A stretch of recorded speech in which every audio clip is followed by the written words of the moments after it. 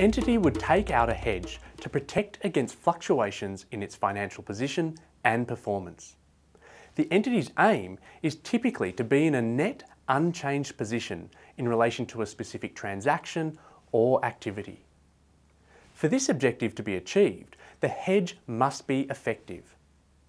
Hedge effectiveness is a measure of how well a derivative instrument has performed as part of a hedging strategy.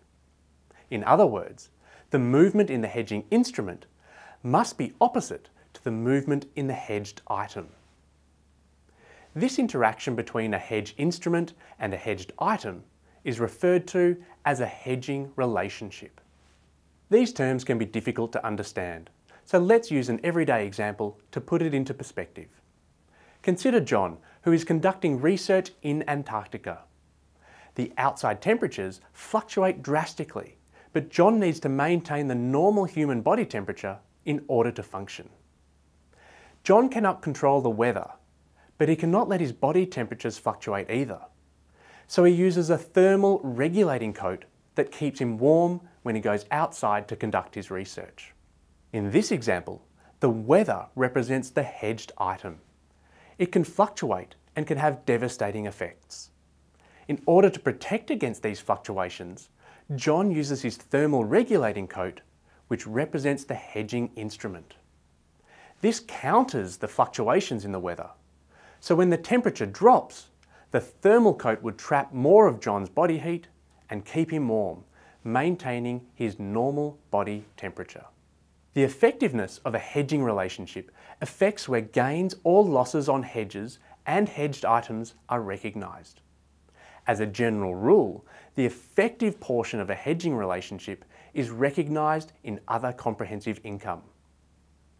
On the other hand, gains or losses on ineffective hedging relationships are recognised directly in profit or loss.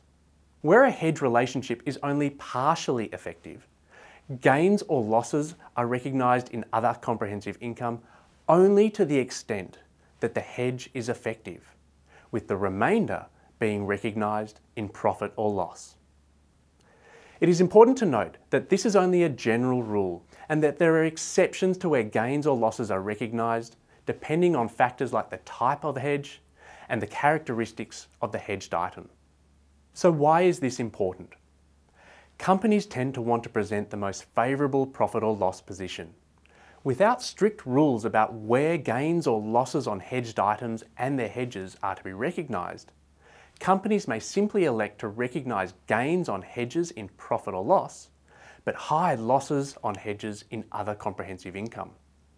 To prevent this, the accounting standards contain a strict set of rules that specify where gains or losses are recognised. IFRS 9 requires that hedge effectiveness be assessed at the inception of a hedge relationship and on an ongoing basis throughout the hedge relationship. There are three characteristics that must be present in a hedge relationship for it to be considered effective, both at the inception and on an ongoing basis for accounting purposes. Firstly, an economic relationship must exist between the hedge and the hedged item. An economic relationship exists if the same risk causes the hedged item and the hedging instrument to move in opposite directions. In John's example, when the outside temperatures decreased, his thermal regulating coat would trap more heat.